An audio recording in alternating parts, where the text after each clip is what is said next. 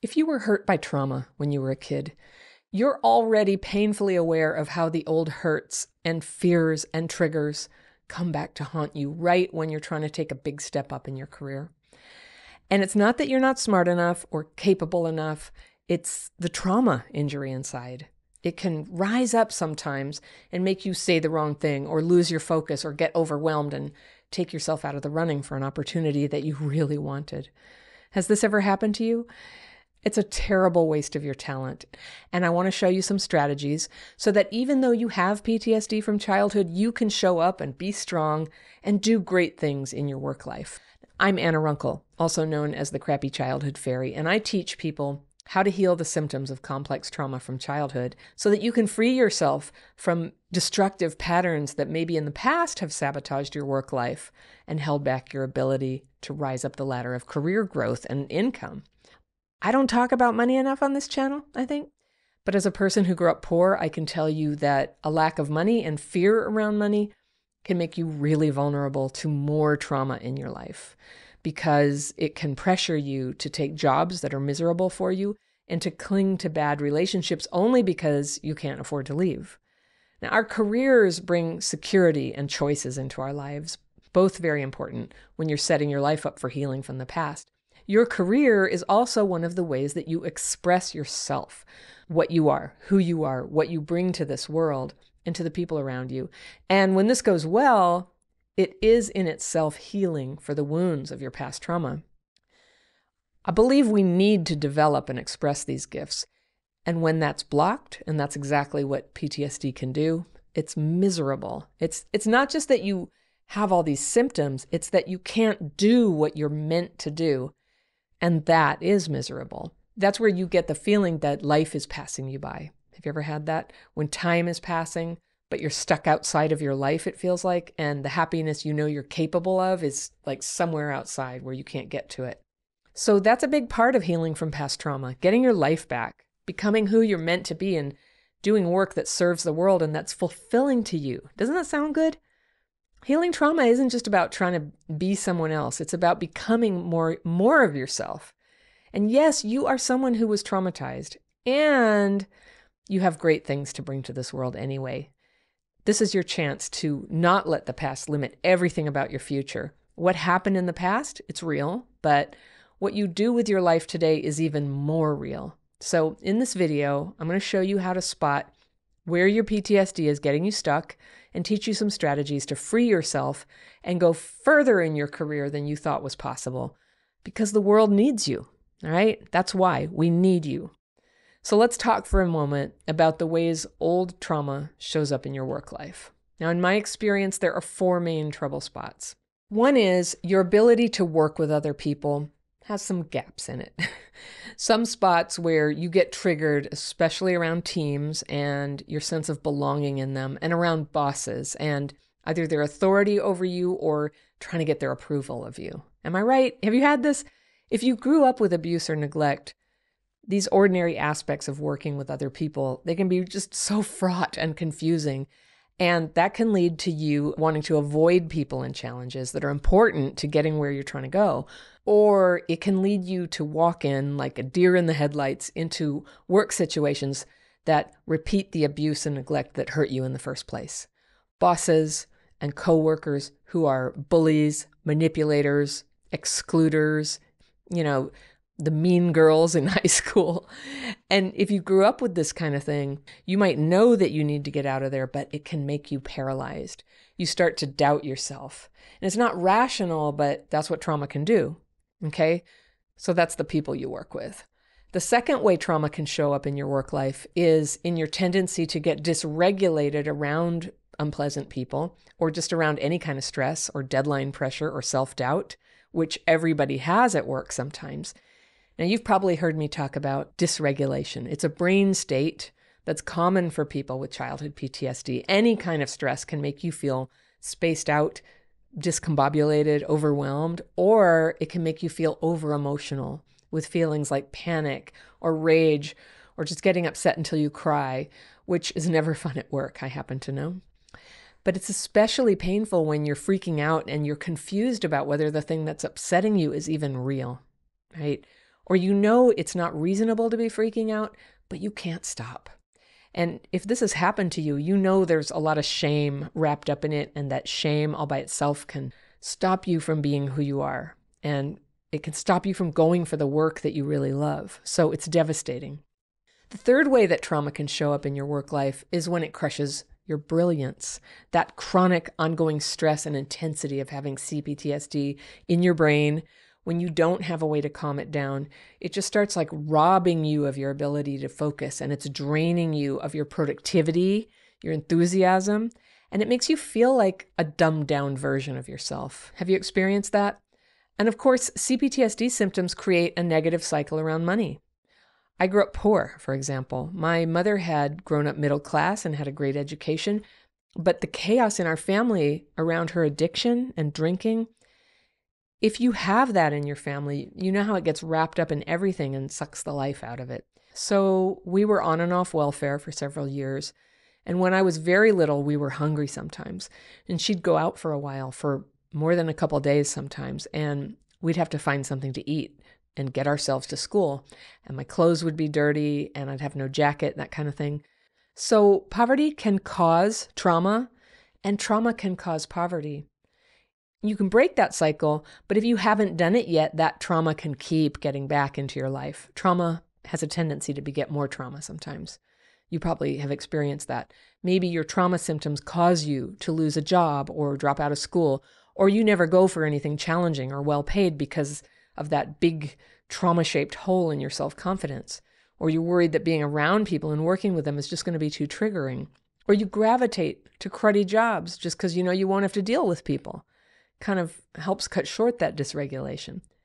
But it cuts you off from learning to work with other people and deal with them, which is a big part of being successful in life as well as work. And the thing is, when you're broke or struggling financially, you are extra vulnerable to re-traumatizing yourself through the choices you have to make. Staying in a bad relationship or a miserable job because you can't or you feel you can't make that leap to something better. So what can you do to stop the negative cycle and start taking positive steps to do the important and meaningful work that you know is inside you? I call this breaking the wheel, okay? The wheel is that hurricane of bad thoughts and feelings and actions and outcomes that just goes round and round, and it can be hard to escape. You don't even try to climb out, just break it.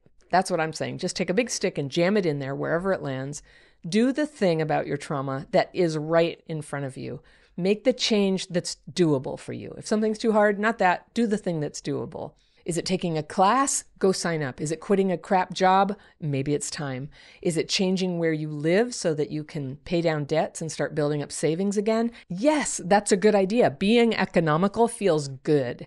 Start where you are and change the thing in front of you. When you're healing, work can be an opportunity to grow and heal and evolve if you're engaged in healing your past trauma. For this, a few things are important, all right?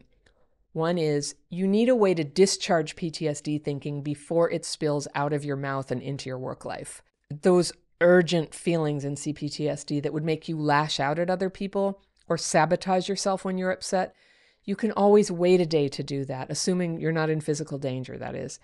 If you need techniques to get those thoughts and feelings out safely, I've got a link in the description section that you can follow for my free course. I'm always talking about it. Look for the words free course down there, and I'll teach you how to calm the symptoms so that you can take smart actions from a calm and clear place. The second thing I really encourage you to give yourself for healing trauma is support. Now, maybe this is a therapist, maybe it's a trusted friend, a 12-step sponsor, or a group who can be your sounding board when you don't know if you're being abused or just running through an old emotional loop. It goes both ways, right? And to learn discernment, it helps to have gentle feedback from somebody you trust. The third thing is practice recognizing when CPTSD symptoms are happening so that you can take measures to come back into a regulated state before you try to communicate or solve anything. And I'll put more course links in the description section if you need help with that. It also helps to be very practical about your work life. What happens with complex trauma sometimes is that unmet needs from childhood leak into everything else, and we can go through our workday hurting that we didn't get enough acknowledgement or appreciation, things like that. And yeah, that can be a real thing. But for those of us who didn't get it as kids, the pain around it can get kind of oversized. So this is something to try to stay grounded about, to keep expectations right-sized. Now, one thing I didn't learn until pretty far into my career, and it made a bigger impact than anything else I'd learned up to that point, is that when you take a job, you're paid to make the organization and the other people who run it successful. And I did used to be somebody who didn't get that. I was worried more about what the job was giving me. So that's important, but it needed to be balanced with what I contributed. And I'm telling you, when this was explained to me by a mentor, not a work mentor, I never had a work mentor, honestly, but someone helped me see it, that shifting my focus like this made my career finally take off out of dumbed down work and on to a series of new opportunities that ultimately led me right here to be with you, trying to help you be successful. You can consider orienting yourself in a similar way towards the service of other people. Now, that's not being a servant. That is bringing your gifts to bear, and I'm telling you, there is nothing more satisfying and fulfilling. It requires a lot of continuous learning, but you'll see how your old sense of disappointment and hurt sort of just gets swept away by a sense of self-worth and dignity when you're serving. Now, when you're bringing the best of yourself to work, not being a doormat, not being a Klingon who stays in bad situations, but bringing your best self, it gradually reveals even more of the goodness that's coded into you. You were meant for better things than a life that's limited by trauma. You're designed to heal and to grow and to bring good things into the world through everything you do, including your work, including the way you make money.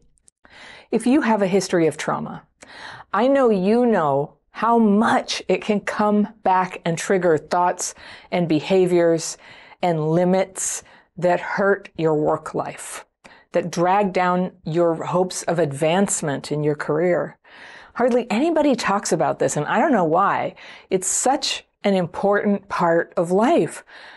Of course, the symptoms of childhood PTSD can hold you back at work. And I'm going to walk through some ways it does that and how you can turn it around. Not just so that you have a fair chance at success and professional fulfillment in your life, and of course, financial security, hello, but because doing work that's meaningful to you, feeling some sense of accomplishment, some personal growth through your work, it's part of how to build a happy life. Now, at any level, work can be stabilizing. It can be a path to overcome the chaos of your childhood. It can be a way to overcome poverty. It's certainly been that for me. And work connects you to the world. And I know some jobs are horrible. I've had some of those too.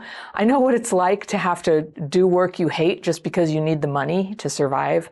But work gets us up in the morning. It draws us out into the world, into interactions with other people.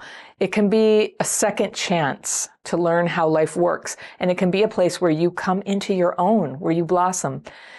Now, even if you don't have that now, even if work is so triggering for you, you're just like, locking yourself in, there is a path out. And I encourage you to set your sight on that path. Working is a large part of life, and even when work is menial, our engagement with it can be healing and uplifting. It can be a way to bring more good into the world, and that's really important too. So how do you do that? How can a person with a history of trauma rise up like that to become a person who finds joy on the job, who becomes an agent of goodness and of usefulness, who brings peace and comfort and order to environments that would otherwise be, hard-hearted or chaotic? Work is a way you can encourage other people, and they need that.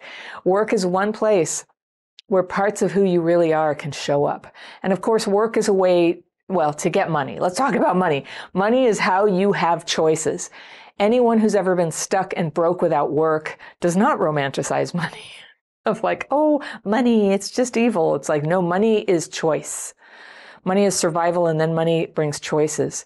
Without money, you can be stuck in a terrible situation. You could be trapped in a bad relationship. So it's so important to learn how you can generate money through work so that always, no matter what's going on in your life, you're fulfilled and you have choices.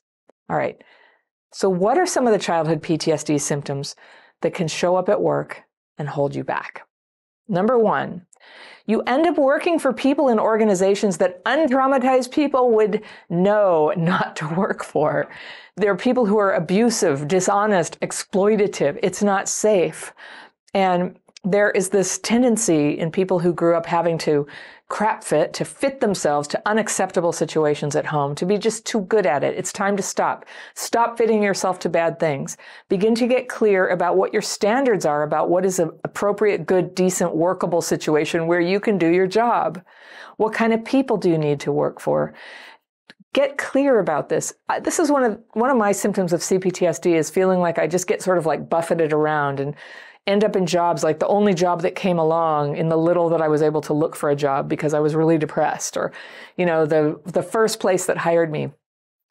In my life, I've paid the price for not exercising choice. And I've ended up in situations where I was really unhappy and I spent all my energy kind of pushing back against the thing I didn't like about the job, rather than going, I don't like this job, I'll go somewhere else. And luckily, ever since I've been in the process of healing my trauma, which is basically like 29 years now, I've been coming up and up and up. So things that fit me when I was younger, less experienced, but also still really underneath the weight of my trauma symptoms. Well, I'm in a different league now, and I've been in progressively better leagues all along where I could learn to, I could do good customer service now that I don't have loss of control of my emotional, state, just because I'm triggered. I have a way to, compartmentalize that, put it aside, deliver the good customer service, and then go off and use my tools to deal with the dysregulation that happens. So you can really change your station in life by learning to work with your own symptoms. But for gosh sakes, do not get into work situations that are only going to make it worse.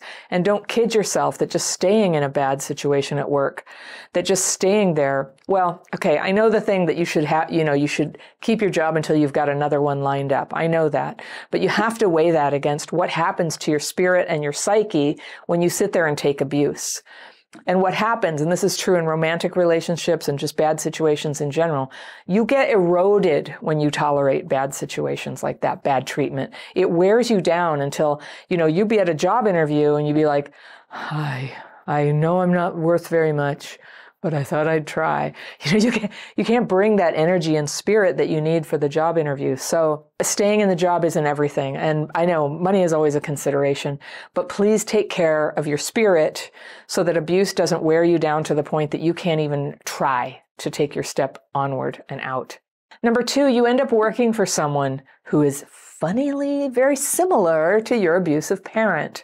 And you fall into the same role that you once played in response to that person, whether that's people-pleasing, overworking, rebelling against them, getting resentful or immobilized, or suffering because you're not seen. That was my thing. I wasn't really seen by my mom, and I just kept getting bosses who would just completely overlook me. And no, they were not reading my mind or looking out for my best interest. And I later learned what you have to do. You have to ask for the raise. You have to state what you feel that you would like to be doing and how much you should be paid for it. And then if they won't do it, you go somewhere else. I didn't do that for a long time because I was very insecure about whether I deserved more. And I'll talk about that in a minute. Sometimes, though, not working for the type of person can help you not play your old role. So, CPTSD symptoms are sticky like that. So that role, the role where I become like the long-suffering, overlooked Cinderella that I had in my family of origin, they all get to go to the ball. I have to stay home and scrub the chimney or whatever. It's a little bit of a metaphor for what it was like for me, but I kept playing that role in jobs. Literally, everybody went off to a conference once, a conference that I was really probably the person who most should have been at it. And when they came back, they said, here, transcribe the recording. I remember that. There was a moment of clarity. I'm like, I'm out of here. This is wrong. But I had enough healing. I think that was maybe 3-4 years into my healing when I was like, wait a minute, this isn't right. I actually am really good. It's a long story, but I wrote a book on the topic of the conference and nobody else had. And, yeah, it was actually a bad dynamic with the boss. The boss had some sort of I don't know. I don't even know what. I don't even need to know. I think it was competition or sexism. Who knows? I just know I needed to not work there anymore, and now I don't. So, yay. Okay, this is number 3. The person you work for is actually fine, but you parentify them anyway, waiting for them to realize how good you are. And feeling jealous of the favor that they show to other people, waiting for them to give you better duties and a raise. You don't ever advocate for yourself, and you end up resentful and not giving your best. So this is another version of like the abusive parent, but how about, the boss is fine, but the old parent dynamic, you're coming up and projecting your half of it. Like, there's no way I'm going to be treated fairly. There's no way my needs are going to be met. They're against me. I can't. So when that's operating, that can really hold you back too. Like, nobody has any idea that that's going on in your head, but they're soon going to notice the outward manifestations, the way that you kind of resist and hunch up against growth and opportunities or questions or difficulty. And so, I always want to remind people, it makes sense sometimes to contain your feelings and to behave and to be appropriate even when your thoughts are inappropriate. You know that you can't get away with expressing them. But the thing is, we all have a nervous system. So in a way, you can't really hide what's going on. People can feel it. And just for example, when somebody's like really angry and then you go, is something wrong? You seem angry. And they go, no, I'm not angry. You know they are. If your nervous system works, you can feel it. I've heard theories that our nervous systems are like one giant organism, really, and in a way that makes sense to me.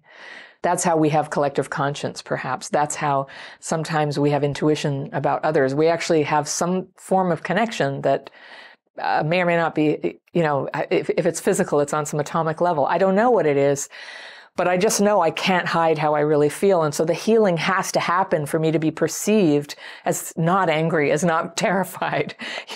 I have to honestly be who I present myself to be. That said, I totally believe that sometimes you fake it till you make it. Sometimes you act as if. Sometimes you pretend you're brave and you start your first day of a new job, even though it is frightening and there's a lot of doubts and all that. So sometimes we do that. But just remember, people can sense it. Here's the thing. This is about parentifying your boss. Do not parentify your boss. They're not your parent. The other thing about parentifying your boss is it's a disordered dynamic right there. Because this is actually a contractual agreement. Now, a lot of times it becomes like family on a job, but it's a little different than a family in that they can fire you and that's it. That's all. They can fire you, or there's so many things that can happen there that are not like a family. But a lot of times, because we have fuzzy boundaries, because our emotional needs weren't met in our families, then that sort of need for a family kind of goes in and weaves its tendrils into the whole job situation. And what happens is, if you're not treated fairly, if you're not invited to stay on another year, it can be devastating, as if you've been cast out of your family, which could have already happened in your actual family, right? So it's devastating for a person with those wounds from a family. So the way to head it off is to learn to have kinds of relationships and to be very clear with yourself through doing your homework, using your tools, having the support of a mentor. I really encourage you to do that. Tools and mentor, very potent combination. I can talk about that later in this video. But you want to do that so that you approach the job with actually a realistic dynamic, that you bring half of that dynamic in of like, this is a contractual arrangement. I have made an agreement with you that you will pay me if I do this job. And if I do this job well, that's one thing. And if I do this job badly, that's another thing. And if I would like to advance in this career, if I would like to get a raise, I really want to do the job well. I want to have a good relationship, but not one where I'm emotionally melting down, acting on, like opening the portals of hell to those old childhood wounds and behaving as a rejected child. I was a rejected child. And I have brought that energy to work, and it doesn't make sense at work. And it's a very difficult position to put somebody in. And it's not something that tends to get you a raise or advancement. So, I can predict the comments from people who are feeling hurt by this and just feel like, but it's not fair. And I'm just going to say, yes, it is fair. A job is a contractual agreement. And if you've been at a job a long time, there are family-like bonds there of loyalty. But in the end, a business has to look out for itself, and sometimes at the expense of its people. That's how it works. And it's hard, but it's how it is. And how it is a very good thing to be able to see, recognize, and work with. So other bonds are more permanent. Other bonds have other obligations, to stick with you through thick and thin, to love you even if you can't do your job. That's a different bond. So there's so much, my career was so liberated and set free. Like I was very stuck. I've often told people here, I couldn't get a job at McDonald's when I was 16. And I often got jobs because of my smarts, but a lot of because of the emotional energy I brought to jobs, and that made me difficult, unreliable, kind of a handful at work. I didn't get along with some people a little too much of the time. I did not advance. They couldn't put me in charge of things. And so I often had this beautiful luxury of being able to create a job for myself, but it never involved moving up. And there was a real ceiling on how much money I could make. And that was not acceptable because for 9 years I was a single mom. I had to have enough money to get by. I had to do it. And so I did something different that when I learned this lesson, and I left that job, I went and got this other job. And this was I was very surprised. I got a 50% raise when I got a different job from the job that I had been, very miserable and feeling stuck. Then later I went back to the old job and got another raise that was effectively double what I had made there in the past.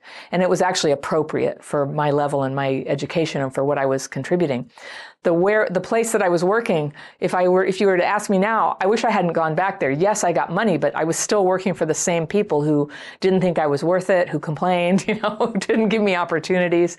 And there were so many ways that job was like having a terrible boyfriend. I used to say that it's kind of like having a boyfriend who won't commit, and you've had children already and they still won't commit and they won't help out, and they won't, that's what it's like, well, that's interesting because that's what was going on in my real private life. That's what was going on. And that's what happens. Unhealed trauma leads us into trauma-driven behaviors that are just going to keep playing out as that thing that is unhealed. So I had not healed that part of me that it's hard to define. Like, why would I do that? Why would I get into a relationship and have kids with a guy who wouldn't commit to me? Why would I do that? It was a lot like the dynamics in my home. I didn't have that kind of like diehard commitment from my mom, and my dad, my birth dad, who did feel that way about me, died when I was a teenager. And so I don't know, I just kept crap fitting myself. That was one area that I could crap fit really well, and so I did. And I was very driven by a fear, like I'm never going to have anything. I should just take what I can get, job-wise, partner-wise. I should just take what I can get. And it all worked out. I'm very happy now, and my life is full, and I have kids, and they're adult kids now. And so healing, it's funny how our healed life can work with us wherever we come from. It can work with whatever wounds there are, and life can unfold and be wonderful anyway. So don't worry. Don't worry if you've got problems right now. Don't worry if you're stuck in old patterns. But listen to me, because I'm telling you a list of things at work that can really hold you down. And you can start changing those even if you don't have everything worked out in your life. All right, you ready for another one?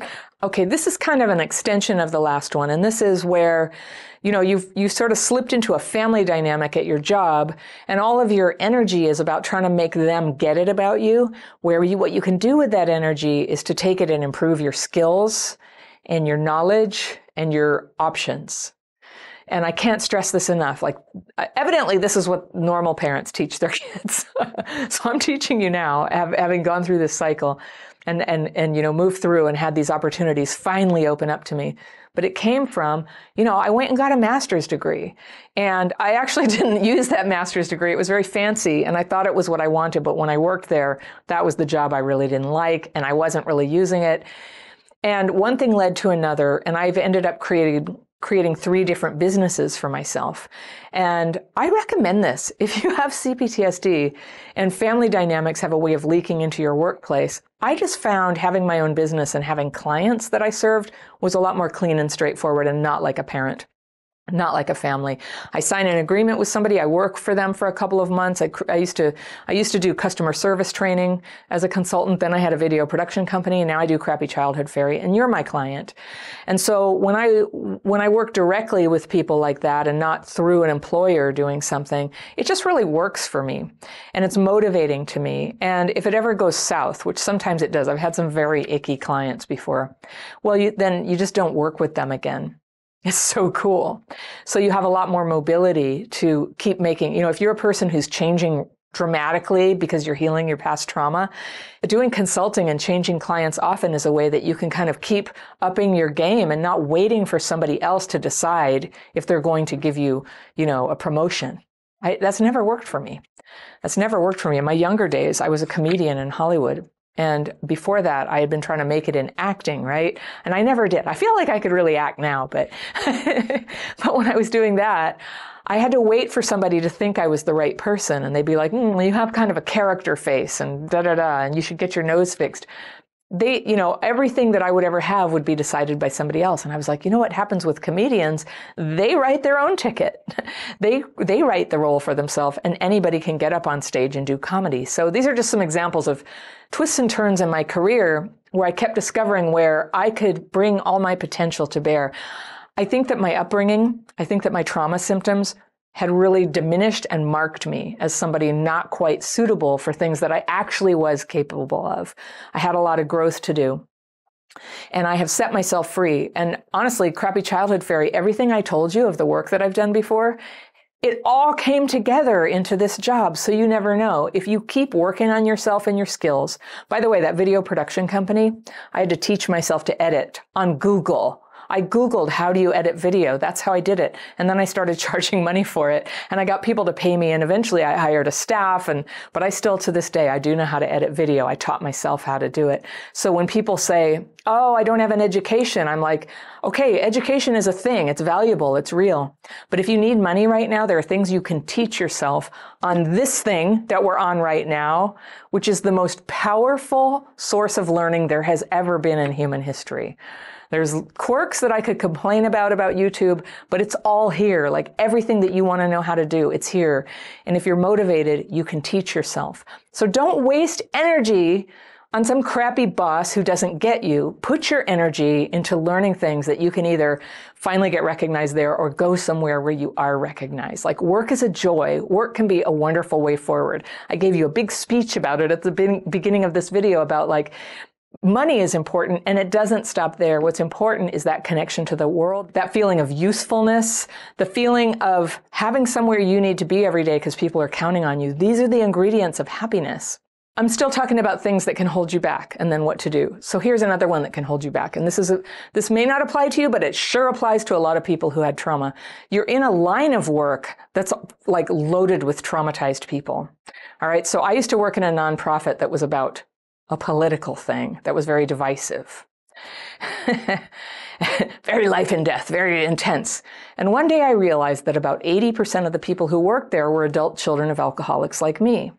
And when adult children of alcoholics haven't healed, that's a really common symptom, is being very excited by drama, conflict, drama, playing the good guy and getting in there. And, I'm glad there are good guys out there doing this stuff, but it was a really sick environment for me.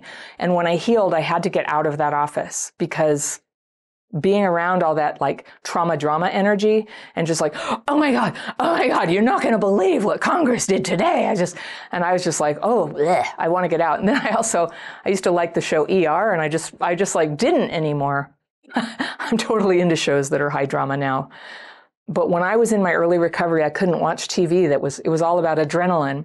And it was just so funny because they were acting out these like terrible scenarios where you're just like, oh my God, oh my God, oh my God. And then I was about a year into recovery where I realized this was stressing me out. It was draining me. And what I was really seeking through my recovery was to have less drama, more calm, more just like connection to things, more awareness. So trauma and fear as entertainment has its place, right? It's like horror movies and roller coasters. I've loved all of those things in due time. And I used to think, how when rock and rollers get old and they're like 80 and they do songs about like, I like to sit on the porch. It's a nice sunset. And I used to think, oh God, I never want to be like that. Well, now I'm like that. Now I'm like that. I like songs that bring me peace and sort of help me appreciate life. So we are where we are. Okay. What I'm saying about the professions, though, trauma-driven professions, emergency services person, you're out there in the ambulance dealing with wrecks. A lot of people who are nurses, especially nurses in like a trauma unit or an ER, I don't need to tell you, very, very highly populated with people who grew up with trauma. And the fact is, most people find those jobs inhibiting to their ability to start changing their level of dysregulation. So that's a dilemma, right? You were drawn to it initially, and now it's starting to be an obstacle. But you know, if you change careers midway, you'd be like me and a lot of other people. It's okay to change careers, and a lot of times what you've done before is so helpful for educating people about some reality that you've worked in, you know, personally about stuff. Like I did. I worked in public health for 30 years. I know a lot about that. I know how to talk to people who work in public health. I know the sensibility. I know the way funding works there and how that can drive the agenda. I know how to work outside of that while being respectful to it. So this is a skill too, is being somewhere and leaving it. And you can do that. All right, here's a characteristic that can get in the way of your career success. This one's kind of general. Trauma response, okay? Fight, flight, freeze, fawn. Fight, that's where you get very argumentative and high conflict.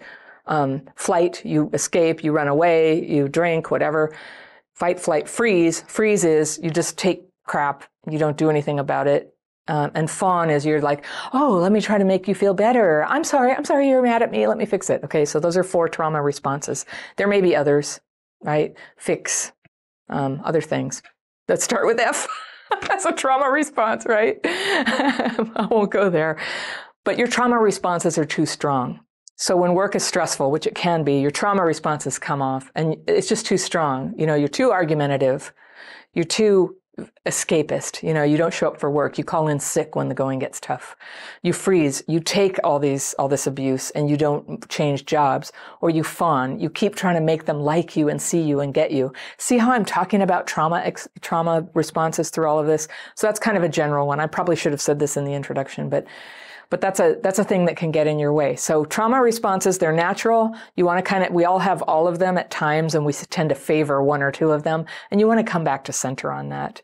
So that instead of having a trauma response, when you feel hurt and upset by something, your trauma response happens. You have a way to separate, process that, heal it, calm it down, and then show up again at work, not delivering them your trauma response, but your solution, whether that's to leave, defend yourself, advocate for yourself, you know, quiet quit.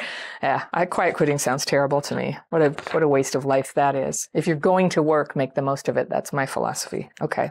Number 7 is you haven't learned to manage your trauma symptoms. So to hide them, you're keeping your life small. All right. So I talk a lot about like playing small, right? So your trauma symptoms, before you have any recovery, they mess up everything. They ruin your opportunities. They make you look foolish, sad, crazy. You know, they thwart you from getting what you want. So one way you can control your trauma symptoms is by keeping your life small. Don't go for jobs that are challenging.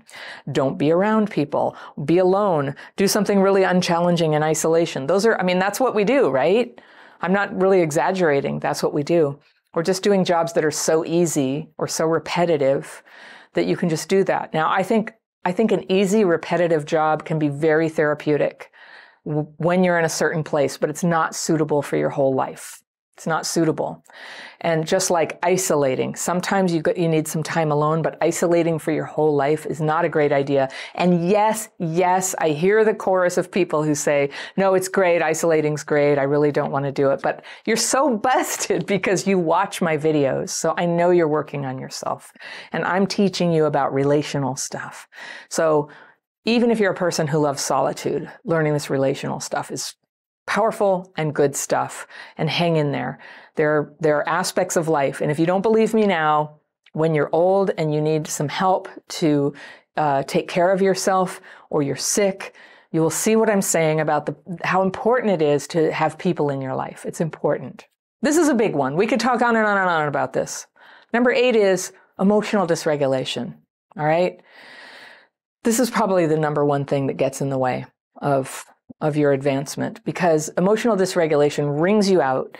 It can leave you with something very similar in your body to a hangover because you were crying all night or you were having a big argument the night before. And when you have drama in your private life, it can leak into your work life. So even if you keep it all together at work, like I think I was pretty good at that. I think I would lash out sometimes, but the drama I was having in my private life was showing up in my face and in the time I arrived at work and my bedraggled persona. Like I said, our nervous systems are connected. And so people could tell I was in great distress. And they were kind and supportive of me, but they did not promote me. So I really did work with mostly very kind people. But I couldn't get ahead and use my talents because I just could not keep out of the terrible problems that I was having on my own time. So emotional re-regulation, this is going to be your friend no matter what part of your life you're working on right now. Your work, your relationships, your parenting, your neighbors, all of it will require emotional re-regulation. I'm going to talk about that in a second. But what you really need, because all that dysregulation, it takes your productivity and you have these bursts of productivity and then it goes down. It's like a roller coaster, right? Productivity like a roller coaster. So sometimes you can get away with that, and there's some types of work where bursts is sufficient, that you can come in and just like deliver like crazy. Some people are very, very good at creating order out of a bunch of papers or processes, and that's a gift too. So there are many gifts, and you can never really be 100% certain that you have exactly this one, but your job is to start noticing where is that feedback that what you do benefits others. You get to do a lot of things just for yourself. You have a lot of talents and skills, but the gift is the thing that connects you to your greater purpose to be of service to this world in the best possible way. And you'll be clumsy with it and you won't have it right initially. Like you'll be on a path all your life to go towards what it is. Some people are very lucky and they find it early. It took me a long time. I'm living it right now in what I'm doing right now. And it just is so much happier. There's so much more abundant energy every day to do it because it just feels like what I'm made to do. And everybody deserves to have that. Healing trauma is essential for you to discover that in yourself. So whatever you do for a living, and when I was first learning this, I saw a parking lot attendant. They weren't even the attendant. They were the guy who sweeps the parking lot and just gets the fallen leaves out of it. And they were so kind and uplifting. And it was at a hospital. I had a long period where I was in and out of the hospital. And I would enjoy so much seeing this parking lot guy because he was kind and friendly to me, and he would sort of help me change I think he might have been a healer, actually. I'd be going into the hospital for some dreadful thing. I'm fine now, but I'd be going in and he'd be like, hey, how's it going? And there was this funny way he sort of changed my whole attitude to like, I'm so grateful that I have healthcare to deal with this problem. My whole attitude would change. He wouldn't lecture me. He didn't say it. He just emanated it. And through working in a parking lot, which I'm sure was not the best paid job, he exhibited joy and optimism that was transmissible. And I received that. I met a lot of really gifted people when I was in and out of the hospital. But if you've ever been in the hospital, they don't all have that. It can be rough. Sometimes some people are just like mean. They're mean and they don't care. I don't know. It's a mixed bag out there, but my growth in healing is where I stopped focusing so much on how somebody was mean once to me in the hospital, or well, more than once, okay, and more on, I admire these people so much. I want to be like that. I want to develop the things in myself where I'm that person for somebody else. And they start to have that experience of having their attitude lifted because of some incidental contact with me, even when I don't know I'm doing it. Like, wouldn't that be great? Wouldn't that be wonderful? This topic is huge. How do you work and have a career and actually advance in your career, even though you have PTSD symptoms from childhood? Past trauma can really block your ability to handle yourself and take the necessary actions that anyone needs to take if they're going to pursue a professional dream that involves staying productive and working with other people, which frankly can be hard for us. Because just about all jobs and all professional accomplishments involve that, productivity and connecting with people. So here are some major areas that I recommend you work on healing so that you can enjoy and advance in your career. All right, number one, you'll need to heal the tendency to wear the harshness of your past or of the present, like on your sleeve. Do you know that saying, like you just show it to the world? So you wouldn't want to be talking about the past all the time. You wouldn't want to be using it as your identity or bragging about it. Like, it was so bad for me, everybody. I know very well how this can be a problem because I grew up like welfare poor. And I had parents who were incredibly brilliant. My mom, my dad, my stepdad. The problems in the family, mostly stemming from alcoholism, actually, in some of the members, it absolutely crushed my parents' lives. They were all highly educated, but they were frustrated. We were poor most of the time, and there was a world of trouble and grief because of their struggle. And that's the background where I grew up. And like so many of you, I was determined that I would never be like them. I would be different. And in some ways I was. I didn't become an alcoholic, probably through no great virtue, but because of luck of the genetic draw. I was a great student. I was intelligent, but mostly I didn't have any supervision from parents. So when it was time to go to college, I had no idea how to go there. I walked into the admissions office at the University of Arizona in August of the year after I got out of high school, and I found out for the first time that you were supposed to apply and that you needed to take the SAT test. So that first semester, I went to community college and I cleaned houses to support myself. In the spring semester, I got into the U of A, but I had no idea how the whole thing worked or how I was supposed to support myself. And eventually I figured it out. I became a good student. And if that's all it took to have a good career, I would have been fine. But my problems went way beyond education. I had terrible self-esteem and I had trouble dealing with people. I was always in conflicts. Well, not always, but often in conflicts. And I'd make some new best friends and then the friendships would blow up. And this happened in my romantic life too, which really damaged the energy that I brought to work. And so these are some of the ways that people with trauma can wear their past on their sleeve. It just comes with you into the job.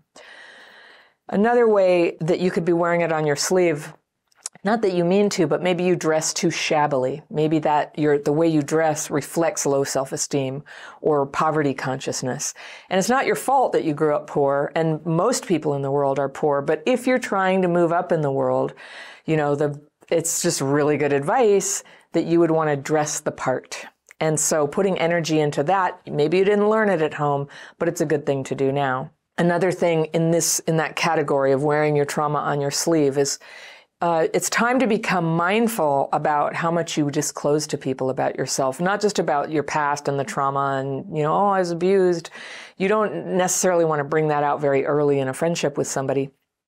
But also self-disclosing about, what's going on at home right now, or how much traffic there was, or how sick you are, or what the symptoms were. Because I wasn't very consciously parented, my parents knew how to act with people, I think, but I was sort of feral, and I didn't know, and I would often go to work, and I would just be talking about problems and how much I resented people in the office, and I was just, I was sort of an open book, but not in a good way, and it stigmatized me. So another thing would be, you kind of almost brag about how bad things used to be in the past, just so that people will think that you're interesting or worthy, right? There's an element in our culture where we make victims into heroes only because they were victims. And it is heroic. It's a big deal to come up from a difficult past and to be working in a job. But it's appropriate to measure out how much you say about what that past is and not try to wear it like a badge of honor. All by itself. You still, just like everybody there, you kind of have to prove yourself. You have to learn skills, you have to get along with people, and you have to get things done. That's kind of what jobs generally expect, right? All right, so the second big area, a big trauma symptom area that you're going to need to heal to succeed at work is to deal with the tendency to underfunction. Now, some of us are overfunctioners and some are underfunctioners. And I'll tell you what exactly that is in a minute, but people who overfunction, who do too much, who stay too late, or burn the midnight oil, burn themselves out, get really mad later that nobody reciprocated how much they're putting into a job or a relationship or something. With overfunctioning, there's often the big productivity crash that comes along and, you can't stay with it. So you set this expectation, hey, I can do everything, I'm heroic, and then you can't. Underfunctioning is sometimes the consequence of overfunctioning for a period of time, or for some people, it's just like their basic speed. So underfunctioning includes things like having a really hard time focusing for a long period of time, being restless at work, jumping on the internet, just can't really focus enough, being unreliable, not showing up on time for things where people were counting on you, or even worse, lying about the fact that you did it, or making up a fake story about why you didn't show up on time, or not even admitting that you did. There's like lying, and then there's pretending that it's not a problem, if you didn't show up for something where people were counting on you. Personally, that's my pet peeve. I don't like it when people lie or don't admit. Like, if they just say, I made a mistake, I'm like, all right, I make mistakes, I get it. But if they're just like, yeah, but it was because of, traffic or something, and I'm like, I drove here too, I know it's not traffic. Or they just don't even acknowledge, sorry, I'm late. Here's a little trick, by the way. When you come into a business meeting and you did have to be late, instead of coming in, it's very disruptive for the meeting. When you come in late to a meeting and people are already working, a person whose trauma is just hanging all over them comes in and goes, hey, I'm here. Oh my God, the traffic. Oh, I was trying to get here and I thought, and I was going to call, but I couldn't call. And that energy is really disruptive and calls a lot of attention to the fact that you're late. Here's what you can do when you're late. You come in very quietly, just don't let the door bang, be quiet, and come in and say, sorry, I'm late, and sit down, get out something to write on and start paying attention. You need not explain. If somebody asks you, maybe you can explain. Personally, I recommend experimenting with telling the truth about things. It holds you accountable for what's going on and allows you to make some positive changes in your life. All right, the third big symptom area of childhood PTSD that needs to be healed for you to succeed at work is a tendency to feel overwhelmed, like so overwhelmed that you can't even begin. You can't begin the work. Now, I get this. I get very overwhelmed. That's a PTSD thing I have. And I have a whole system. I have a morning routine that helps me start the day with a one foot in front of the other approach, rather than just a big, the day. I wake up like that. It's like an emotional flashback. My emotional flashbacks, that's a trauma thing. They're like this. I wake up and I'm like, it's been going on like in my dreams at night. I have dysregulation dreams even. And so I wake up sometimes in all this distress. It's like, I have so much to do. I have so much to do. And why is it me? Why is it me? I have to do everything. So that's an emotional flashback. When I start thinking that, if I don't stop it and start using my tools to come back and go, I don't have to do everything. I only have to do it one thing at a time. I can only do them, in a certain order. I'm going to make a list of what that order is and the best I can and start tackling it. To do that, I start with my morning routine, which always begins, I go get something to drink and I do my daily practice. And that's a specific writing technique followed by a specific meditation technique. Very simple, shockingly effective to help move that emotional flashbacky mind, those distressed hamster wheel thoughts of like, oh my God, I got to do so much. I got to do so much. That's the shape that my complex PTSD takes. And untreated, it just turns me into a nervous wreck who's angry, who's ineffective, who's isolated because the angry part is very offensive to other people.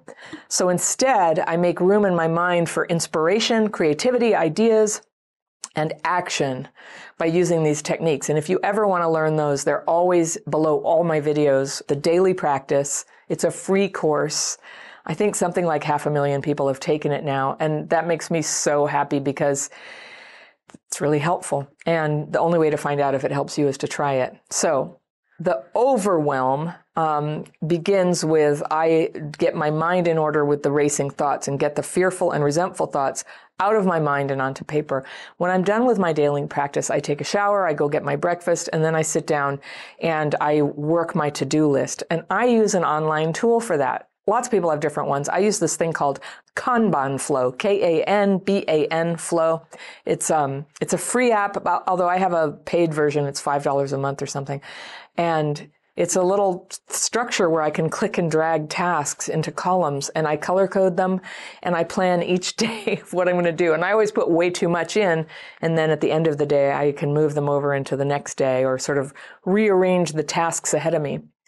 And I love this tool. It's got a little timer built in.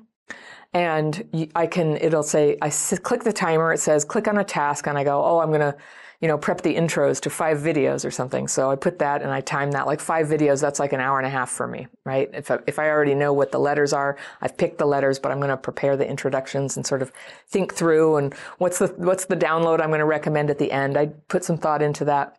Okay, hour and a half for me is this like green color. Half an hour is yellow. And 2 hours is blue. So I have the whole color system of how long something takes, and then I can sort of see my day. But I click on the task I'm going to do, and then I start a timer. And I've got my timer set at 25 minutes. It's called the Pomodoro method. Pomodoro is the Italian word for tomato, and legend has it the person who invented this technique was using a timer shaped like a tomato, Pomodoro. and I do that 25 minutes. So like sometimes I try to freelance it and just get productive all by myself without a timer. And sometimes I am, and sometimes I'm not. I get very, I work on a computer, and also on my computer is this very interesting thing called the internet. And it's hard to resist going in there and go, oh, what's happening on YouTube today? How's the stats there? What are the comments? And Twitter and Facebook. Oh, somebody wants something. And next thing you know, I can't even remember what I intended to work on, literally. And you probably have the same thing. Like, I'm not being shocking here. I have that. I don't have ADHD. I'm very capable of focusing, but I need tools. And so setting a timer, it goes off after 25 minutes, and I shut down tabs, I shut down notifications for that period of time, and I just do that thing for 25 minutes. And it's really powerful if I can get started with a set of tasks that way. Being able to get things done is my superpower. I have so many like CPTSD traits that make it hard, but the reason I've been able to make a living in my life mostly, and certainly for the past 23 years, as a self-employed person, is because I'm really good. I can see what needs to be done, and I can do it. And I used to do it for clients, and now I do it for Crappy Childhood Fairy. And I just have this very honed ability to go in and go, let's see, where are we? Where are we trying to get? What do we need to do? I have a big picture view of things. I'm good at that, analytical thinking. And people have different strengths, and that one's one of mine. So I can see what to do. And I used to be very helpful to my consulting clients, because I'd look at a project and then I would think through, here's where we need to be, here's what you need to do. And I would send them an email with this beautiful list of questions and action items. And that's like my dream, is that I have somebody like me who helps me do that now that I'm always like, out there leading Crappy Childhood Fairy. So staying organized, it's not natural to me because of my trauma, and I'm very good at it because of my ability to use tools. That's what I'm trying to get at. So that's overwhelm as something that keeps a person in underfunctioning. Another one is a tendency to favor doing grunt work for which you're gravely overqualified, rather than going for more challenging or higher paid roles, because you get so triggered that your CPTSD symptoms come out, that trying to stick your neck out or try something hard for you is too much.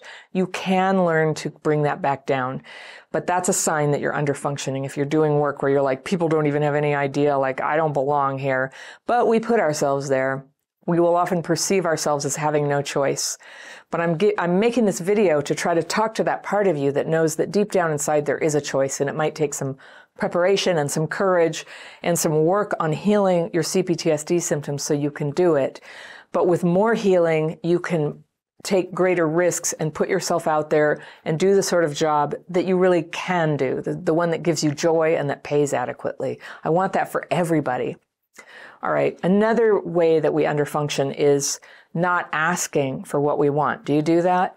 Where instead of saying, hey, you know what, I want to have a promotion, or I want to stop working in this part of the company and I want to work in that one, or I don't want to deal with this unpleasant person anymore. And we just think, oh, I have to put up with this. I can't, make a fuss because, again, I can't deal with how triggered I get around it. You might not even be consciously having that thought, but if you can't manage your CPTSD triggers and you get dysregulated and upset about things that set off your nervous system into CPTSD symptoms, you have to make your life small. Everything depends on learning to calm your triggers, not trying to make everybody else not trigger you. You can never really make that happen. But learning to calm your response to triggers until they're barely even triggers anymore. And then your life starts getting a lot bigger. That's underfunctioning. The thing about overfunctioning, the opposite, is like doing things for other people that they can do for themselves, trying to do more than your share, trying to prove yourself to the boss by like, look, I did 27 things for you instead of the one thing you asked. The problem with that is that if it's not rewarded, which it usually wouldn't be if it's not asked for, maybe, I don't know. But if it's not rewarded, it goes into resentment. The overfunctioning isn't like a genuine expression of yourself. It's a strategy to dance around and try to get somebody to like you and think you're good enough.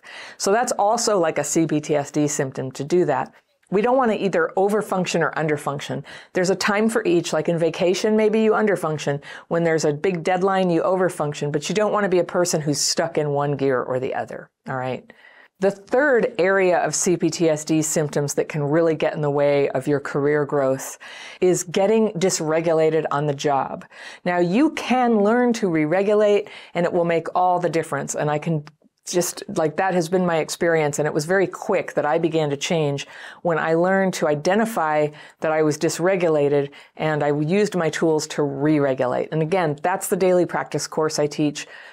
It's down in the description section. I recommend that you take this need to master re-regulation very seriously. If you get dysregulated, and by dysregulated, I mean a nervous system reaction to stress that people with trauma often get, which leads you to feel discombobulated, numb, emotionally kind of on a roller coaster, like your anger is too much, or your sadness is too much, or you're too excited about something. It's emotional dysregulation.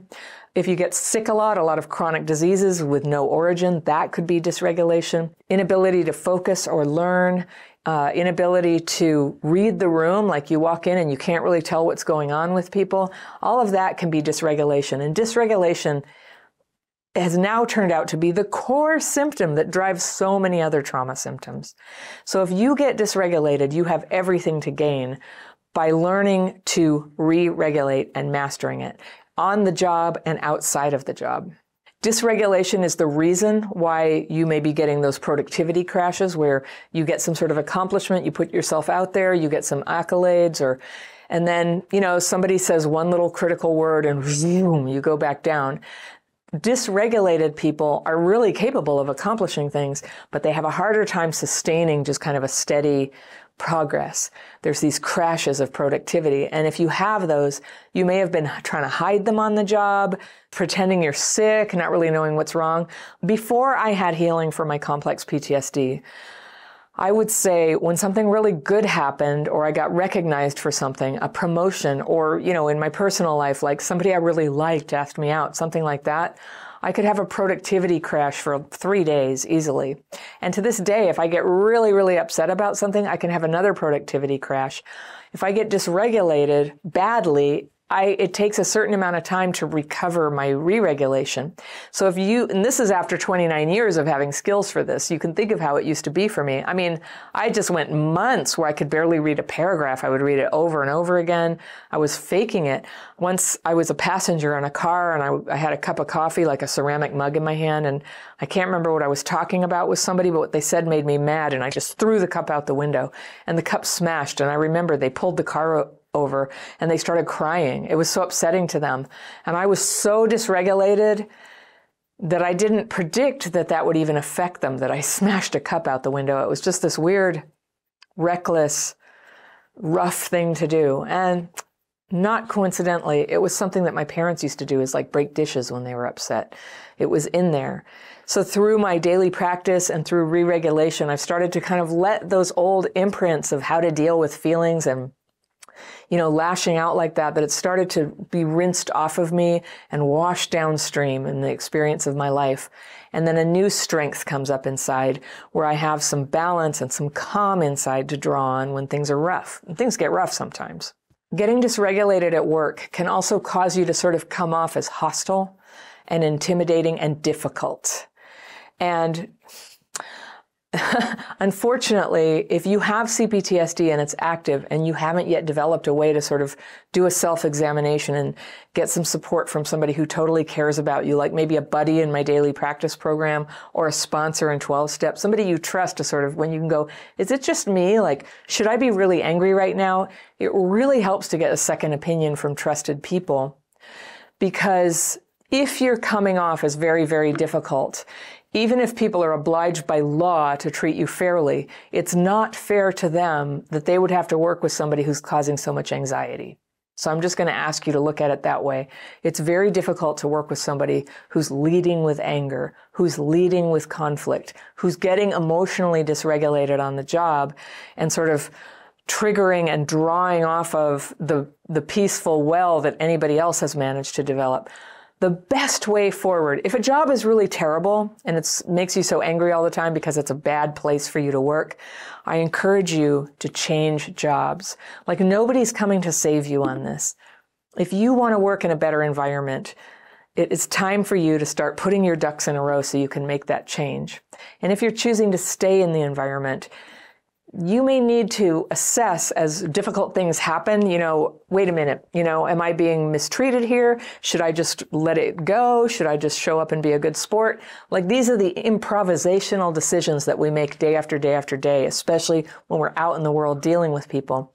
As you heal your dysregulation, you'll have good judgment about it.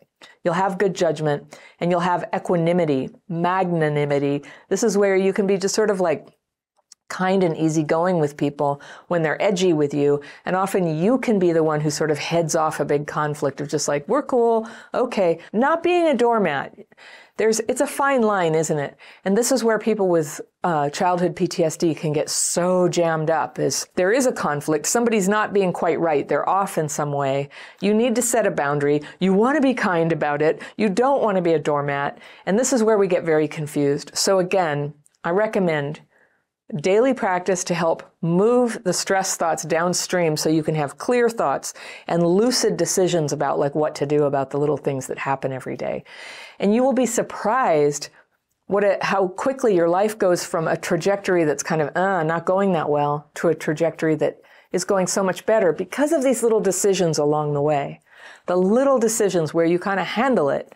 You handle it. You're the reliable person. You're the sturdy person. You're the person with boundaries who says no to mistreatment without a big bunch of fireworks about it. It's just a boundary.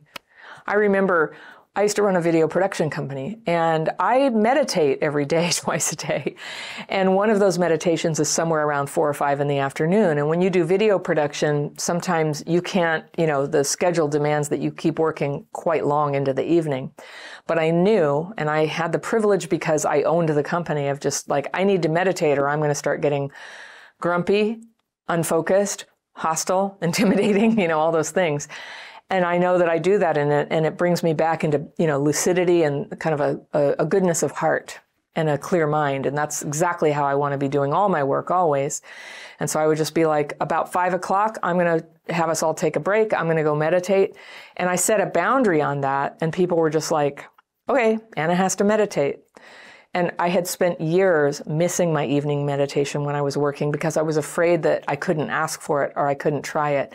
And so I just put that out there. You may not own your company right now or have that privilege, but you may be surprised that when you set boundaries in a way that's not trying to put any responsibility on other people, but just like going, I have this thing I need to do. It's now 9 in the morning, and when it gets to be that time, I'm going to need a break to do that. So are we good? Are we good? And then maybe you need to be a little flexible about it, but you get to do the things that help you stay in the frame of mind where you can advance in your career and not just, that's because I'll tell you at 5 o'clock, if I'm not writing and meditating and the stress of video production, if I didn't do it, I turned into the kind of person who did not get another job from the client. I'll say that. So it became totally important that I care for myself. Anyway, it surprised me. People were very glad for me to take care of myself. And not only did they tolerate it, but they respected me for it. They started asking me, so how do you meditate? Where did you learn to do that? Like, it became intriguing to them that somebody took care of themselves right in front of them. All right, a sub area again of dysregulation on the job is it makes it very hard to deal with criticism, and there's just no way around it. Like, if you're going to grow on the job, you have to be open to some level of people telling you how you maybe made a mistake or how you need to do it better. It can also make you vague about discussions of money. It's easy to walk into a job and go, yeah, I'd like to do the job, and then be like, oh, I should have asked for how much money. I just have no idea. And if you are not somebody who can be comfortable talking about money and own what it is you require, then you are very unlikely to get what you want or deserve. And so dysregulation makes that sort of decision to be able to be honest about what it is you're looking for and not playing any games, but just saying, I need to be paid this much or this job isn't going to work for me. To be able to do that with peace in your heart is what re-regulation looks like. And not to be like, oh, I'm preemptively so angry. I never get what I want. Oh, here we go. Oh no, I can't say anything. It's going to come out wrong. It's stupid. Fine. I'll just not say anything. You don't want to be that person. The other thing that you can get very vague about that can really create problems on the job, and dysregulation, this is a big way that dysregulation sabotages people, is you get vague about sexual boundaries. So if you are getting sexually harassed, or let's say that a coworker and you have, an attraction going and you're hanging out after work and you don't really know, is this a date? Is this an attraction? Is this okay at work? Are we going to talk about this? All that stuff. To get vague about it at work is so shooting yourself in the foot. Work is a place where you need to be very, very clear about where you're coming from, and you need to be clear where other people are coming from. And I know that it is a tricky dance to be able to clarify these things, that you could really put people on the spot. You could make them feel threatened. Maybe you're not ready to do that yet. But I urge you, do not get vague about your boundaries, about sex, attraction, hanging out with people who you think maybe are hitting on you. That is some place to say, and this is where being re-regulated helps. You can just say, oh, thanks, this feels like a date. I wouldn't want to do that. You can say it in the nicest way so that if there's any hope that you can set your boundary without the other person freaking out, which is what bad people do, right? When they're confronted with boundaries. It happens at work, obviously. But if you possibly can, you set your boundaries in the nicest possible way so that you're not part of any conflict. And most people will say, oh, yeah, that's not where I was coming from, and the whole thing evaporates. Even in your personal life, if you have vague and confusing relationships with people where you're like, is this a date, or is this are we flirting? Are you cheating on your spouse? What's going on here? Where you don't know, there's a magic power that you always have with you, and it's honesty. When there's magic pixie dust all over everything, I don't know, we're just not going to say anything about what's really going on here because it will ruin the moment, or I'll feel embarrassed, or then you'll know, or it'll become obvious that this is not sustainable. Those are things that we do when we have trauma wounds. This is also what people do in limerence, is keep it vague, because to have it be concrete would be to have it be something that you must say no to. It's not real. It's not legitimate. You will get rejected. So we keep it vague, and we get too good at that. But that is the kind of thing that will bite you in the butt at work. You do not want to be vague about these things. The ideal scenario, though, is where you hold your boundaries at work. You don't get too into it with people. If you have to explain yourself, you're already losing your boundary. If you have to, you can go to your support people outside of work to process the emotions and have a cry and deal with all the feelings that come up around it. The fourth trauma zone that can come and hold back your advancement at work is the other people in your life. Usually it would be a partner who are just messed up enough to sabotage the impression you make at work. And that could be everything from the controlling and abusive partner at home. It could be people who continue to have drama in their own life, and you get calls all the time and you have to take them to the emergency room. Or you have a home life that you invest a lot of energy into hiding from people at work, and that may be appropriate, but when it's draining your energy all the time of what's going on at home, maybe you have a partner with an addiction, maybe you have a marriage that's falling apart, maybe you have a kid who's in great difficulty, and I know how complicated those situations can be, but I would be leaving something big out if I didn't acknowledge that having troubled people in your home life can sabotage you at work. So I hope you can do everything you need to do to have a little bit of separation from that. Coming to work with what I call an emotional hangover. I never was much of a drinker, but I would get into such emotional scrapes and difficulties with people that I would come to work late with a terrible migraine, looking awful, having cried all night, eyes all puffy. And it was functionally, I had to admit, like being an alcoholic with a hangover. And it used to happen too much. because of the kinds of relationships that I had before I had trauma healing and when I still didn't know how to get re-regulated. It's just such a relief now in post-healing life. I talk about it like it's all done. I mean, so much progress. Luckily, it continues, so I don't even know where it's going next. But I wake up in the morning every day okay. And it's a great asset to being able to open up my heart and my life to new opportunities and things that are hard for me. Like everything that I've ever done as Crappy Childhood Fairy, at some point it was new. Like putting my first video up on YouTube, it took so much courage. And I'm working on a book now, and I have an agent, and trying to do all of that is again, it takes courage. I could never do it if I had an emotional hangover as often as I used to. So that's another reason. Like so many people with complex PTSD, my early career looked a lot like a roller coaster with great accomplishments and then big descents, giving up, quitting things, crashing and burning. And it wasn't just productivity, but it had a lot to do with people who I chose as partners. And twice I ended up with men who had active, serious drug addictions. In both cases, I didn't realize it at first. And one of them had a relapse after a couple years into the relationship. One of them had been secretly using the whole time. And it was absolutely devastating to my career both times. Both times, my career derailed. It was very stigmatizing to me. There was no way I could continue to hide it. We're talking serious drugs and terrible consequences of what happened to them. When I started to have boundaries about who got into my life, which involved making a decision that it was okay with me if I was single forever, a single mom at that point, I would be single forever, but I would never again have that level of drama of an active addict in my life. My career couldn't help but go up because I stopped having this crazy, intense drama going on all the time.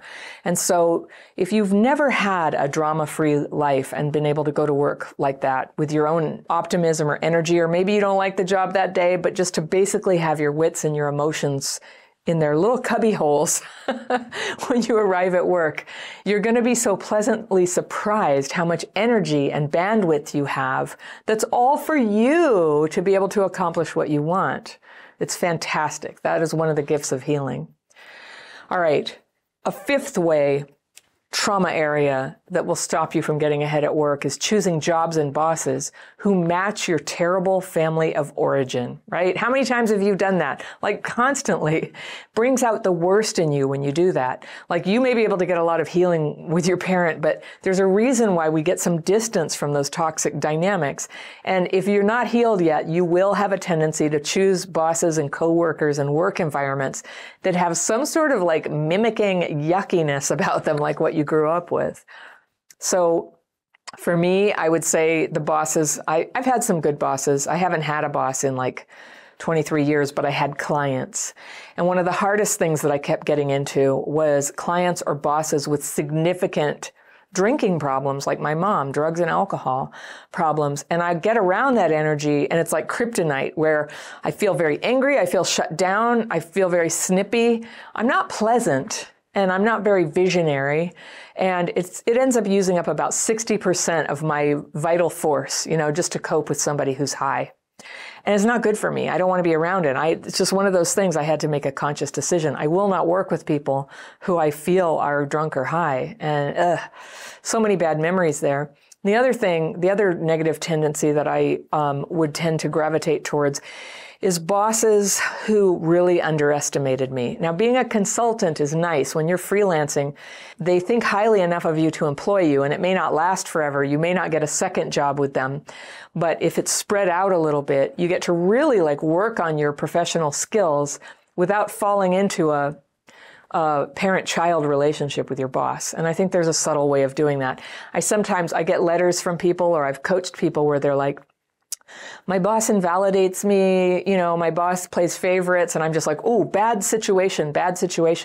Sometimes I think the only thing for it is to get out of a job like that. Sometimes healing is possible, but if you're dealing with a dynamic that you grew up with, and you're not very far along your path of healing your trauma symptoms, Being around the stuff that hurt you in the first place can just really take you down. So I recommend making a conscious decision about the kind of boss and coworkers that would be good for you and seeking it out and being willing to take the time to find that. And I mean, look, I started in this video telling you I had to clean houses while I was young, just to get by. I've had all kinds of jobs that were hard and that I just had to do for money. And I know it's like that, but we're all hoping for something a little better, right? We want to get on to where we feel fulfilled, where we're using our talents and gifts, where we're getting paid well enough to be financially okay. That's a very nice thing to have. It feels good to do the absolute best job you can do. And one thing that comes as a shock to people is that when you're in a job and you work for a boss or a company or a project, your job is to make that entity, that person, that organization, that group as successful as you can. So when you're in a parent dynamic with the parent who hurt you, your objective becomes something very different than, making them successful. And that may sound very self-sacrificing to you. It's not. When you make your boss successful, you rise up. If your boss doesn't recognize that that's valuable and reward you, either it's not a place that has a better place for you, or it's not a place that's willing to give that to you. And that's not a good environment. So if I had my whole career to do over again, and what I tell my coaching clients is, be brave about envisioning a step forward, a step up, a step out. And if you can't get it from where you are right now, then you have to do the very triggering and dysregulating act of finding something new and quitting the old job. But you can now do that without a big conflict or fireworks or rancor, that it's just a positive step that people take, and it's okay, and you deserve it. And when you learn to master re-regulation from your dysregulation, it becomes natural. Be sure you surround yourself with people who get it, that you have people with whom you can be honest. At first I had this in 12-step programs. Then I started to have it around people who had complex PTSD. And that's one thing I love about our membership program is everybody's working on this stuff. Everybody's kind of working off the same playbook about how to do it. Everybody's hopping on Zoom together. Our members create their own Zoom calls to do the daily practice together. They have buddy relationships. Anyway, I was turning into an ad for that. But if you really wanted to be around people who are walking this path of improving their lives, come check it out. There's a link always down below in the description section for my membership program or on my website. So with that, I wish you well. I wish you every bit of freedom from the oppression and suppression of the past, what people did to you, and the ways that you've held yourself back since then too, so that the best in you, so that everything you're capable of can come forward and shine. It's not just because that's what will make you happy. It's because we need you. The world depends on all of us becoming our full and real selves and to be able to bring our best to everything we do. If you'd like to take a quick step to launch your healing, I would recommend a free download I have called 1 Year to Heal. It's a thought exercise. Of course, you have more than a year to heal. But if you had to do it in a year, how would you do it? And this is the exercise I've created for you. Click here, and I will see you very soon.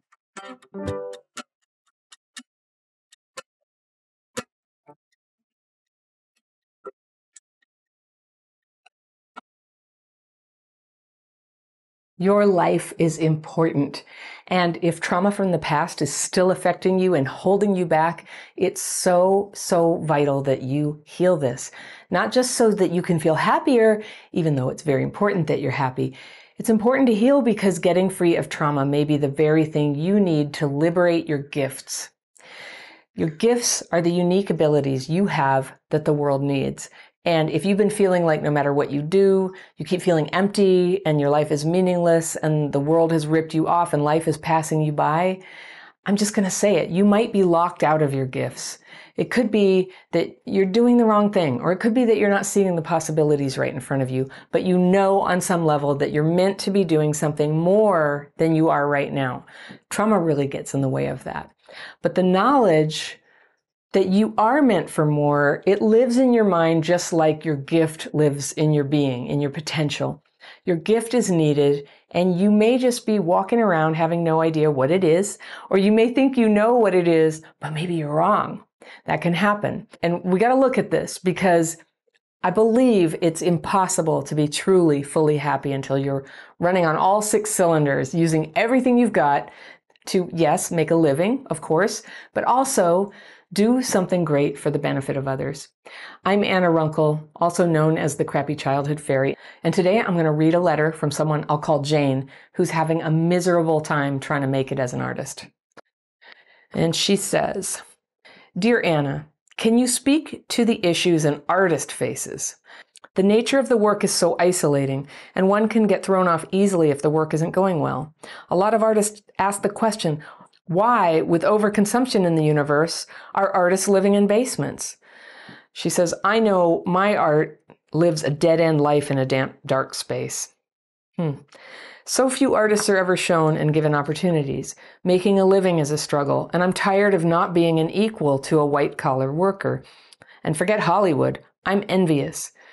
There is a who knows who aspect to even get your work exhibited.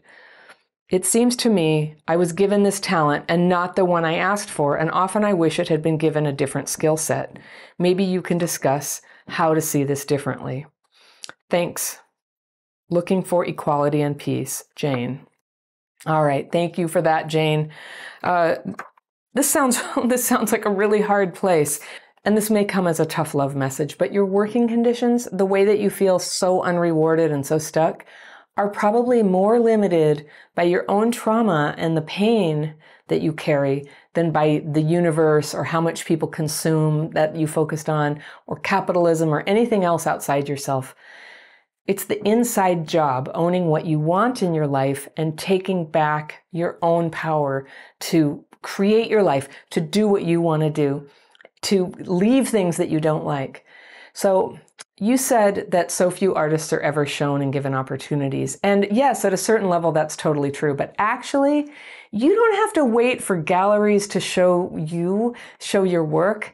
I think if you choose to do art with the aim to get into like major galleries and be chosen and shown and funded, you're choosing this little tiny narrow path that is so easy to fail at. Because as you say, I believe you, it's a who knows who thing. I don't even know like what people are buying at that level, that very expensive level. You're actually choosing to go into that. And it's, I don't want to sound like a discouraging parent here, but it's a self-hating choice if what you really want is to be creative, to be using this talent that you have, to be enjoying it, to be making money off of it.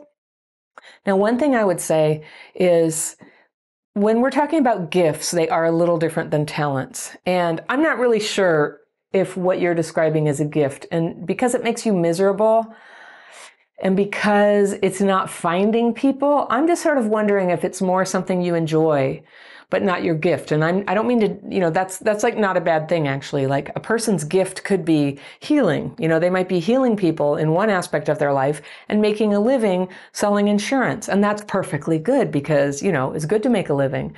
And some sort of healing work might be unpaid. Or they might have a gift for healing and they've figured out a way to make a perfectly good living at it. They could end up being a clinician of some kind. And so I want to point your attention to that the thing that you love has many forms of expression. And the idea that it has to meet the approval and payment and like validation of all these structures out there in the world, it's a self-hating choice. You've disempowered yourself from being in charge of your own fate right there. And like you said, you admitted you have this envy. Envy is one of the 7 deadly sins. It's a terrible thing, and it cuts you off from the light, from that power that you need to actually create anything at all. So envy just, it kills. I know you know this intellectually. You don't want to be comparing yourself to other people. You want to be getting more and more true to yourself. So just to go back over some of the first points I've made here is your gift is something that is going to start feeling good to you, and it's something that is going to land with people. A gift is yours for the purpose of benefiting others. You have many aspects to yourself. You might have a separate profession. You might have hobbies. Like I heal, but I also like to knit. I also like to raise frogs. I really like TV. You could have these talents, and I happen to be incredibly good at accounting. Actually, I'm not talking about myself. I'm not good at accounting. But I could be, and that doesn't mean it's my gift. It could be a talent. I have a few talents. I have a pretty good singing voice, but I don't think singing is my gift. When I sing, basically nothing happens. When something happens for me is when I tell my story. I started doing that in like living room gatherings, and I began to notice that people became spellbound when I told my story, and they started to say, when you told me that story, I was so moved. So as I came to understand gifts, that's a sign. That's a sign. So with your art, Jane, when you do it, whether people buy it or not, when you do your art, does it have an impact on people that in some way lifts them up, inspires them, makes things better for them or for the world? Does it do that? And again, this is not a judgment. It's just a criteria to decide, is this a gift?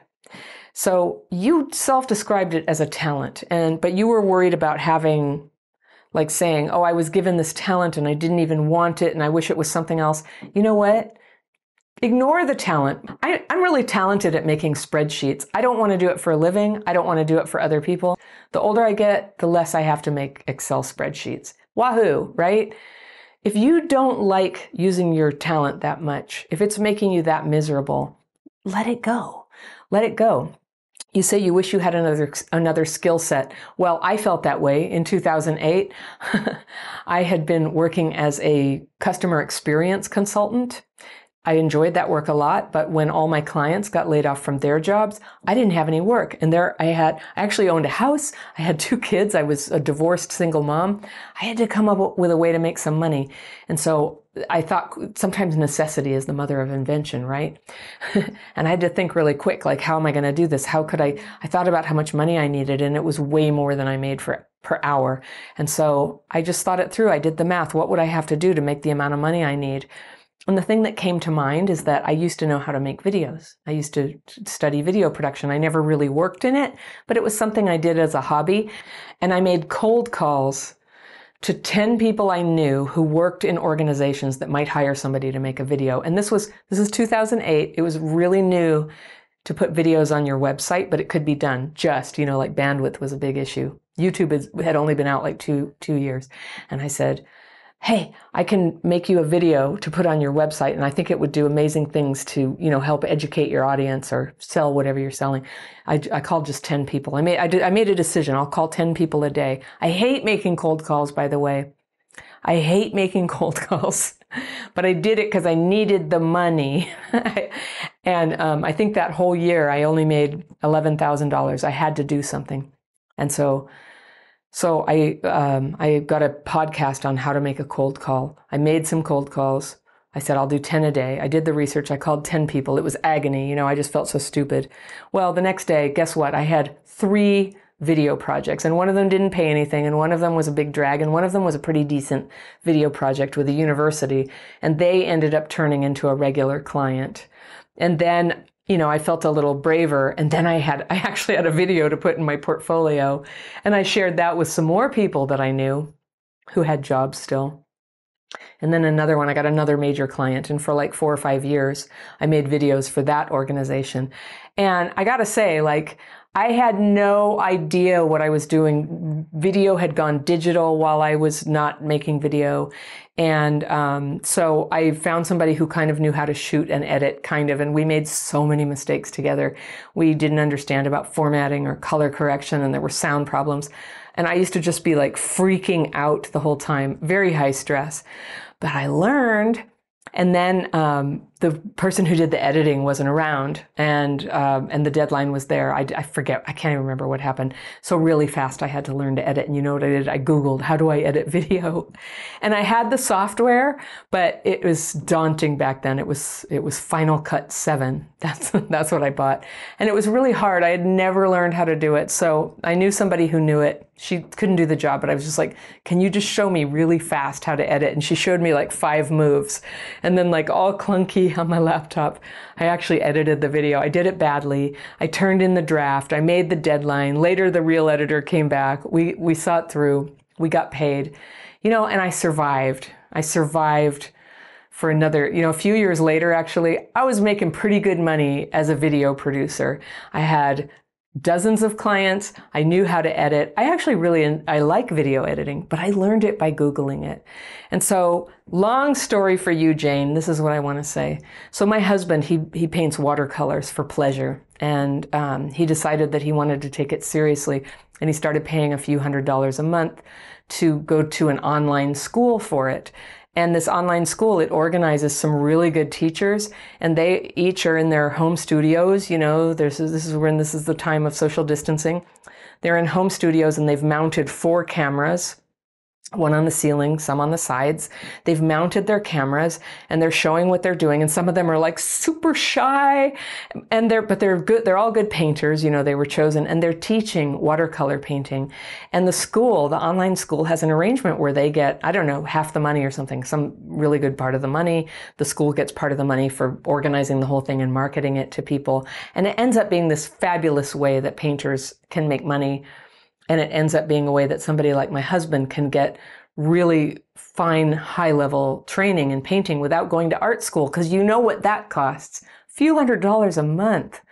And he gets to watch all these videos, and he gets live training, and for a little extra, he can have a consultation with one of the painters you can take a picture of your work and send it in.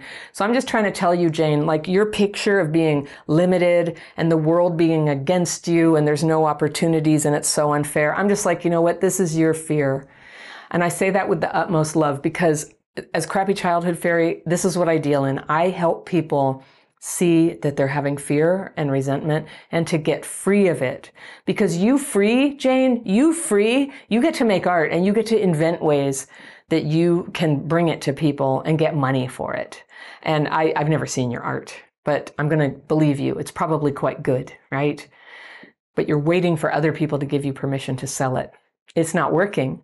Pivot time, take control back of your art. Between the internet and the public's incredible shift toward online education, people like you and me have a huge opportunity to bring our art directly to people. I used to have to wait for permission from authorities and institutions too. I love this. Do you know Crappy Childhood Fairy? I started it with an idea and a laptop. I was taping my videos on my laptop. Then my teenage son, he had a little camera, and you go look at the early videos. They're made by a teenager, and it kind of shows.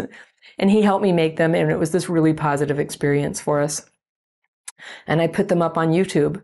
And many of you have heard the story. I put them on YouTube so that I could stream them into my blog. I thought my blog was going to be the thing. And I had, I don't know, like 21 subscribers over there or something. And one day I went over to YouTube to look at the videos, and there were like 1,000 subscribers. It was crazy. I had no idea. Like, I was way more popular on YouTube than I was on the blog, where I was putting in all the effort. And so the lesson here is, when you're seeking for what it is you do and how to do it, and where is the opening for you to do your wonderful thing, you just start doing it. You take little steps at a time. Every day you take a little action towards the thing you're trying to do. Completely open-minded, that you might be going in the wrong direction, but that your experience blundering into that direction is actually going to teach you something. So I learned how to edit video because the person I brought in to do it for me flaked out and went away one day. I learned by necessity. And I learned how to put videos on YouTube and make things that would be useful to you. I mean, you know about me because of YouTube, right? I didn't even set out to be a YouTuber. But there it is. It started happening.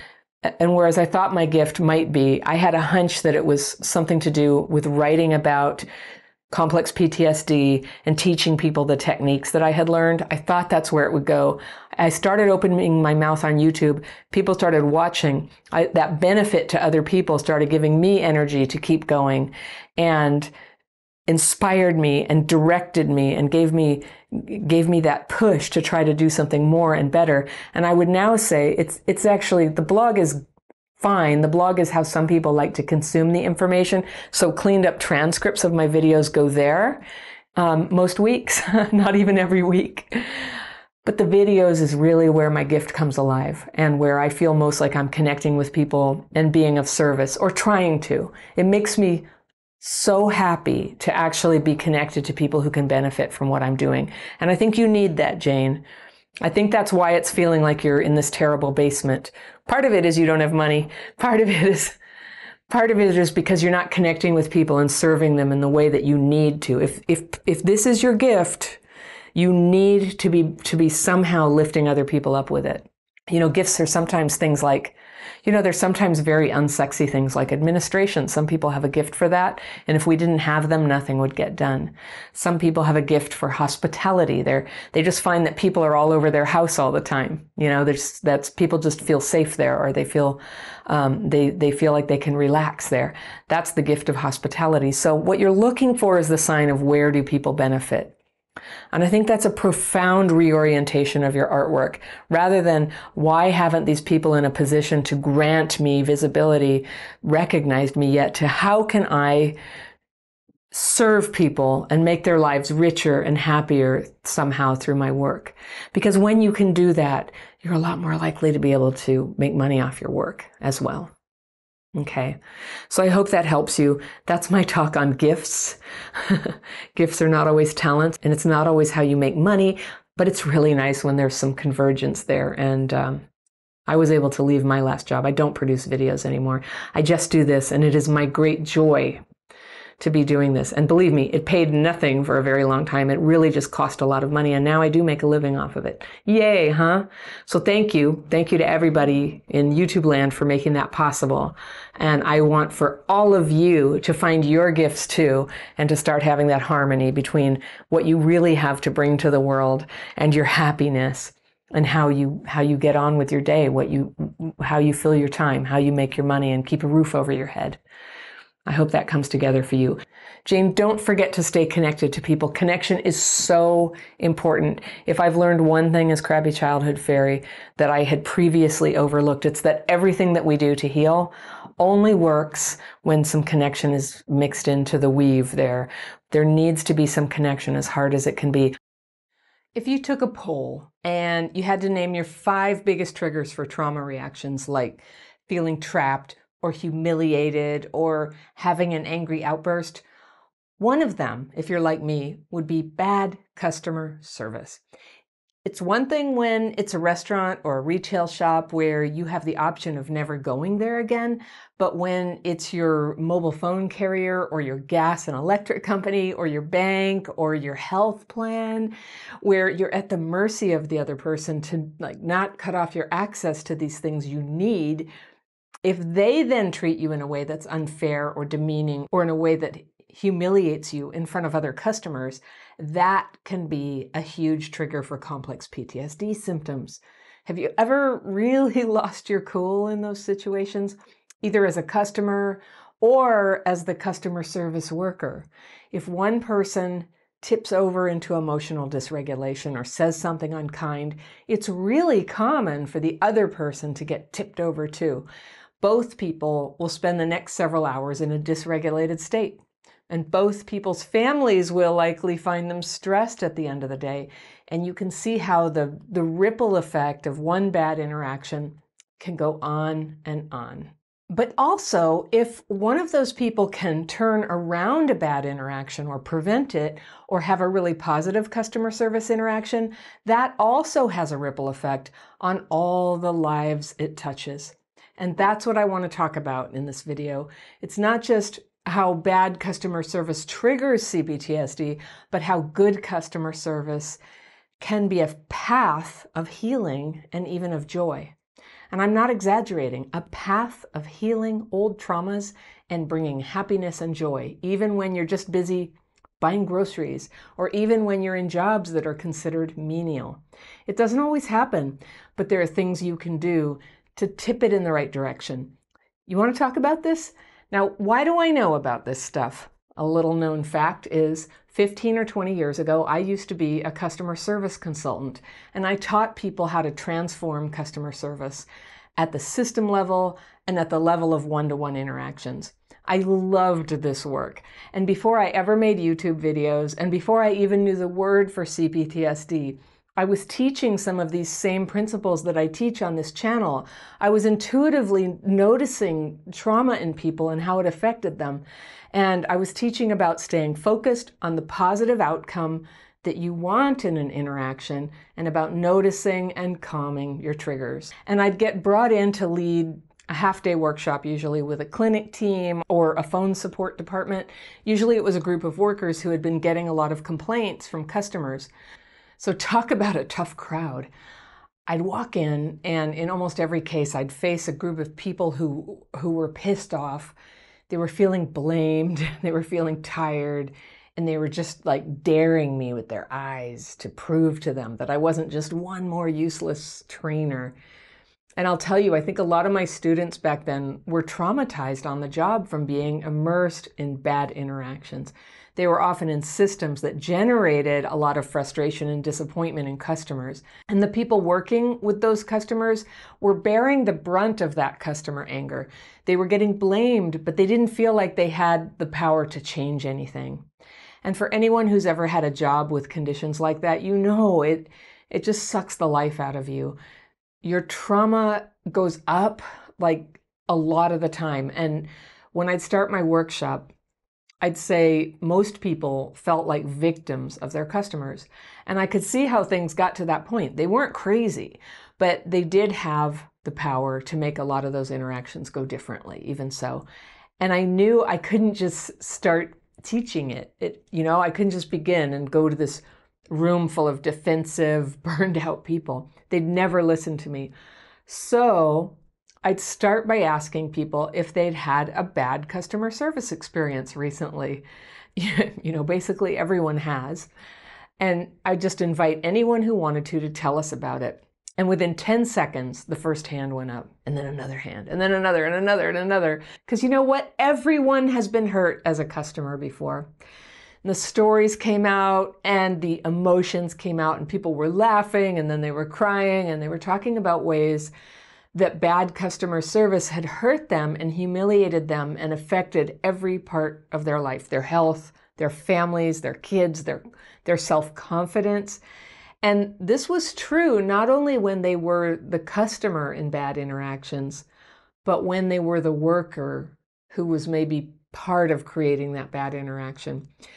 It hurts both people, even when it's caused by just one of the people. The worker or the customer can cause it, and both are affected. So then I'd ask them, have you had any good customer service experiences lately? And how did that affect you? And these amazing stories would come out of incredible kindness, generosity, lives being changed, one life actually being saved, just like miracles. And then there'd be more laughter, more tears. And I'd ask them, when you're the person delivering customer service, if you could design all the days that you're going to be working in your life, would it be worth studying and practicing how you can deliver that good customer experience, not just for the customer, but for yourself? And everybody had this beautiful aha moment that customer service interactions are not this time like outside your life while you're just at work. This is a time, it's very much part of your life where you meet another human being and have the opportunity to help them feel seen and appreciated and cared for. And that is what everybody wants. And we give that to each other at the post office. We do it on the phone when we're, trying to keep our bill from being shut off. We do it at the doctor's office. And yes, even with your mobile phone service provider, even them. Now, I'll be the first to acknowledge how hard it's been for me at times to stay regulated in customer service interactions. I have a history of trauma already. And that can make me feel really triggered when I get treated like I'm dumb, and when I'm trying to get a problem solved and they're ma'aming me, saying, ma'am, you're going to have to really calm down. Well, then I really can't calm down. And by the way, if you think that you get dysregulated, you can take my dysregulation quiz. There is a link to it below in the description section. I have it under almost every video, but it's definitely under this one. Staying regulated is especially hard in customer service situations where things are going wrong, but you have no choice but to get through it because you need that product or service or solution, and you just have to put up with any kind of bad treatment that they care to dish out. That is triggering. I'm talking about the person who puts you on hold for 45 minutes and then disconnects your call, or the healthcare front desk worker who makes you say why you're visiting the doctor, like right in front of 20 people in the waiting room, or the government office that requires you to wait for 4 hours in a dirty room to even find out that you didn't bring the right paperwork and they're rude. The manager, right, who comes out and tells you again, ma'am, calm down. You can tell, I really don't like that one. These experiences can feel demeaning, they're infuriating, they're unjust, and they can tap into deep parts of your old trauma, which is stuff you can't even connect to a specific experience necessarily in the past, but now, in the moment, it's coming out like lava inside, like an emotional flashback. It's a feeling of overwhelm, a feeling like you need to get out of there, or you need to express that anger that's coming up inside you. And you see sometimes as it's coming out, you see in other people's faces how it's affecting them. I don't know about you, but that's like a feeling of shame where, the feeling is really strong coming out. These are CPTSD reactions, and yes, they can be triggered by bad customer service.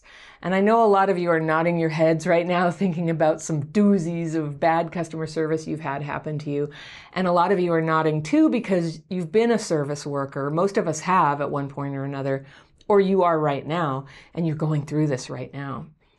Because it works both ways, right? Part of what's happening in a bad customer service interaction is that the people working in these roles can feel just as threatened by the customer's power as the customer does by the worker's power. Now, you may not feel like you have power as a customer, but the people who take jobs in customer service where, because of factors they can't always control, can also feel helpless in these situations. Well, in some organizations, these folks are encountering frustrated customers and getting yelled at all day. Have you ever had a job like that? And they also have a high probability of coming from a history of trauma.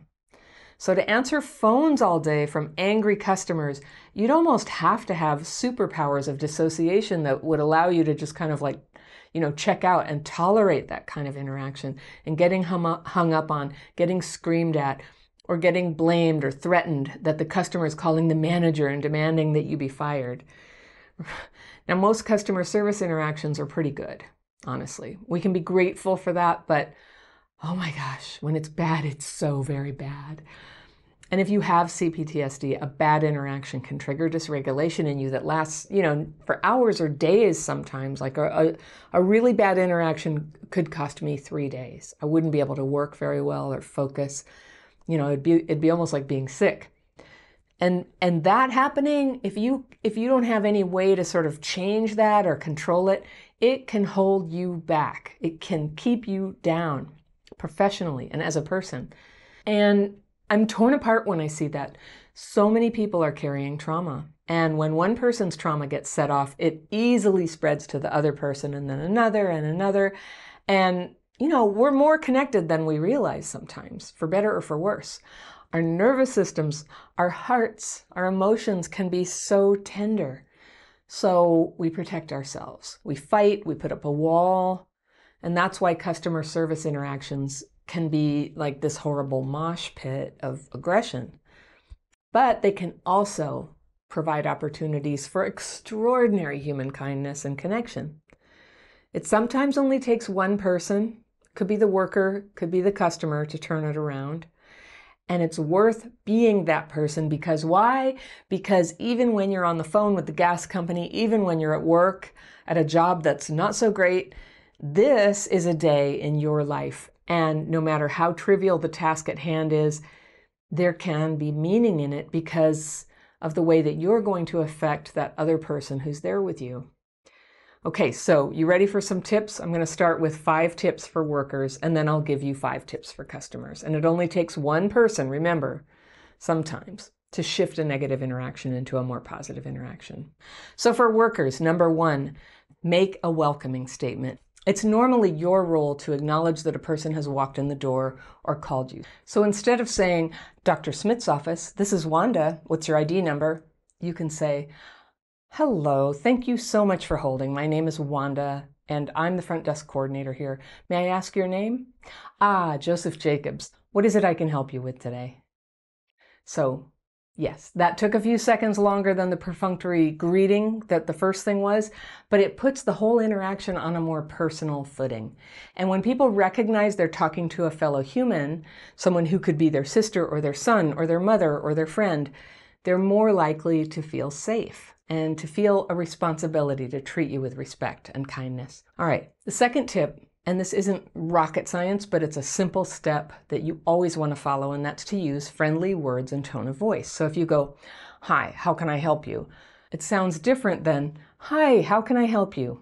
If you use friendly words and tone of voice every time, the whole interaction can go in a completely different direction than it might have gone. And that's what you want. Good, friendly, connected interactions that make workdays feel like real experiences that are part of your real life. The third tip is to demonstrate empathy. So if a customer says, hi, I'm calling because I'm supposed to have a 9 o'clock appointment there today, but my car won't start and now I'm running late, you could say, okay, what time will you be here? But that's glossing over what the person just told you. So you can improve the interaction by acknowledging the problems that are mentioned, and problems are often why a customer service call or visit gets initiated, right? So when your customer says their car won't start and they'll be late for their appointment, you can first demonstrate empathy and say something like, oh no, that must be so stressful. Okay, let's figure out what we can do to make sure you still get seen today. Do you have a sense yet of how soon you can get here? And that sounds better, right? So the fourth tip for workers is to put things in the positive. So if that caller says, well, I'm waiting for roadside assistance and they said they'd be here at 9:15 or so, I think maybe I'll be able to get there at 10 or so. Then your first reaction might be to say, 10? No, we won't have any appointments then. We're completely full. But even if you don't have any appointments, you can put things in the positive and say, it might be hard to fit you in at 10, but I'll tell you what we can do. If it works for you, we can reschedule you the day after tomorrow. And then see how the answer was still no, but it was described in such a nice way, I'll tell you what we can do, right? So whereas a hard no can set off old feelings of people not caring or helping this person, putting things in the positive can help them feel like, they have someone on their side, because they do. And finally, the fifth tip is to offer options. A big trigger for people with CPTSD is feeling trapped, needing something and counting on someone, but not getting it and getting trapped without what they need. And these emotions and triggers aren't happening consciously. They're happening because of years and lifetimes of experience being powerless and trapped. So when your patient says, I can get there at 10, you can say, okay, we don't have any slots at 10, but we can reschedule you tomorrow, or if you like, I can call you today if a slot opens up. It might not happen, but just in case it does, I can check and see if you'd be free to come in then. Now notice how the answer is still, you'll have to reschedule, but now it's a choice how they'll do it. And that helps them know that they're respected, that they have a say in this, and that you care about them. Okay, now if you're a patient or customer in a customer service interaction, here are 5 tips that you can use to help make that interaction not just go positively, but turn out well so that you get what you need, your problem gets solved, and you get respected and cared for. All right, 1, don't just begin with a question or complaint like, yes, I bought this flashlight here yesterday and it doesn't work. You can begin your interaction by making eye contact and smiling at the worker who's going to be helping you and greet them. This is to help create a connection of 2 people that sort of sets the foundation for a better interaction. Then you can tell them why you're there. So number 2 is, just like I told the workers in their 5 tips, Your second tip is to use friendly words and friendly tone of voice. This is like the magic tonic for things that happen between people. Friendliness is something we all need, and it's more likely to elicit empathy and cooperation from the person who's working with you. Number 3 is explain the problem or complaint or need that you have as clearly as you can, without long stories, without blame. Even if the broken flashlight created a problem for you, you don't have to go into what the whole problem was. You can just tell them, it doesn't work. All right, because then number 4 is, if needed, to demonstrate empathy. When a customer has a complaint, or when a store is really busy, or when there have been problems, it can be really stressful for the worker too. So especially if the worker is accustomed to getting complaints from people who, give them a hard time, start raising their voice, you don't want them to go to that emotional place. You want them to know that you're on their side, that you're working together. Because if their defenses come up, there's a risk that they'll doubt you or say something snarky to you or act cold and stony-faced, and that could end up triggering you. Then the hard feelings come up. Then they start ping-ponging, and then you say something and they say something, and the whole thing can get very tense.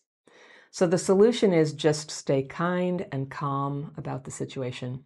Give the worker and the store the benefit of the doubt that they're acting in good faith. Let them know the resolution that you'd like. So in this case, let's say you want a replacement flashlight. And then that brings us to the 5th tip, which you might need if, say, they tell you they can't give you what you want. Let's say they've run out of flashlights, and it's tempting in those moments to let them know, I'm so irritated, I bought this, I was counting on this, it's going to be a big hassle to go get another one. Yeah, you want to tell them you're inconvenienced, but I'm just telling you, there's no point in bringing that in. They know that, they don't have another one. So just remember, these interactions are part of your life. You want your life to be good. So the best thing that can happen is to get your refund and go somewhere else. And then treating people right here in this interaction with patience and kindness and goodwill. That's what you're going to feel good about later. It's good to have those strengths with you, ready for anything. You've probably noticed that the customer service skills we're talking about are good for just about any situation in life. And it all has to do with noticing when you're dysregulated, getting regulated, and staying regulated more of the time so that you can show that kindness and patience with people.